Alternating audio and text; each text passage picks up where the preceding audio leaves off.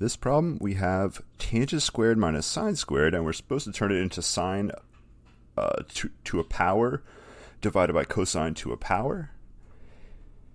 Now, we have to start on the left, and we have tangent squared and sine squared, so there's a few options of what to do first. I could try to use Pythagorean identity, but I think it would be better to use a strategy where we turn tangent into sine over cosine, because looking at what our goal is written in terms of just sines and cosines. So let's go ahead and turn tangent into sine over cosine.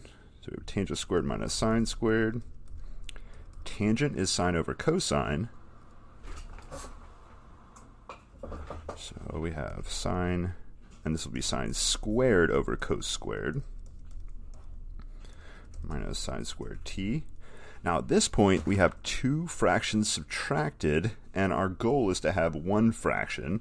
So we need to get this common denominator so we can subtract these fractions. And we see a cos squared on the left, so we're going to need a cos squared denominator on the right. And the only thing we're allowed to multiply by is 1. So we have to multiply by cos squared over cos squared. Now we have sine squared t minus sine squared cos squared divided by cos squared t. You may be tempted to cancel these cos squared, but remember you're subtracting here. If you are multiplying instead of subtracting, you could cancel. But we're subtracting, so we're not allowed to cancel. So what are our options? Well, I see a sine squared in both terms in the numerator, so let's factor that out. And we're left with 1 minus cos squared t divided by cos squared t. We're getting there.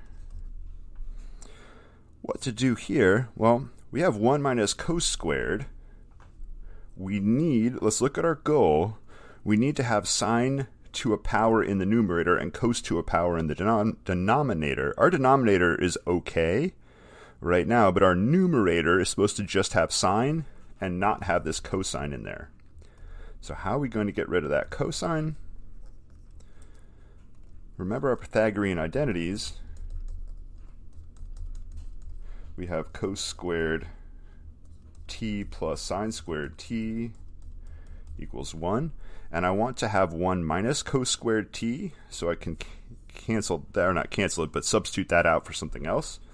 So you subtract cos squared t to the other side, substitute that in, and you should be able to simplify it down to just sine to a power over cosine to another power, and the a and b are just those powers.